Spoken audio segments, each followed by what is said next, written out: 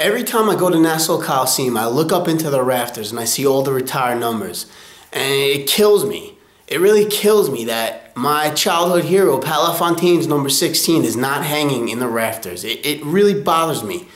And it really pisses me off that I look up at the banner commemorating, the Islanders Hall of Famers, and I don't see his name on there. And that's really troublesome for us Islander fans. It shouldn't be that way. Pat LaFontaine meant so much to this organization. I mean, when I was a little kid, I always pretended to be him, and I'm sure a lot of other Islander fans did the same. And it's pathetic that he's nowhere to be found in the Coliseum. Nowhere.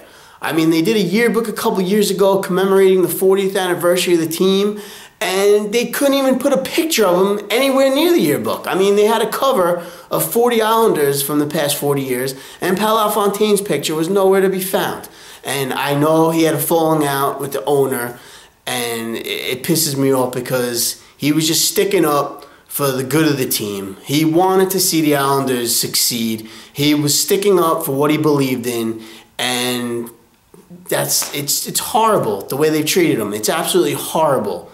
And there's no pictures of him in the Coliseum. There's nothing. And, it's sad that he's in the Hockey Hall of Fame. He can't even get into the Islanders Hall of Fame. I mean, it's sad. It's pathetic. And it's pathetic that, his number deserves to be retired in Buffalo, but we can't even retire his number. It's sad and pathetic, and I feel bad for Pat. And he's a great guy, and he's so charitable, and I just feel bad because he's treated this way. And all he was doing was looking out for the good of the organization. He didn't want a quick move, firing a GM after a couple months on the job.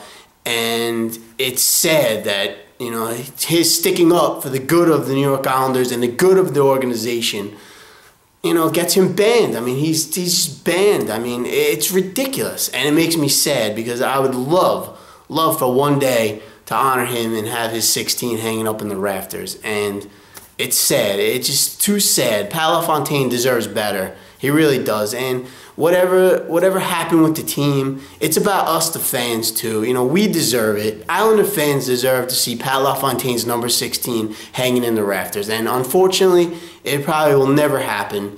And it's sad for us because he was our one shining light, in some tough times. And they made the playoffs, and he came in a year after they won all their cups. And the Easter Epic and all these great memories of Pat LaFontaine are nothing. They don't care, the Islanders, and it's sad because he did mean so much to the organization and to the memories of us Islander fans. And we respect him, and it's just sad. Really sad.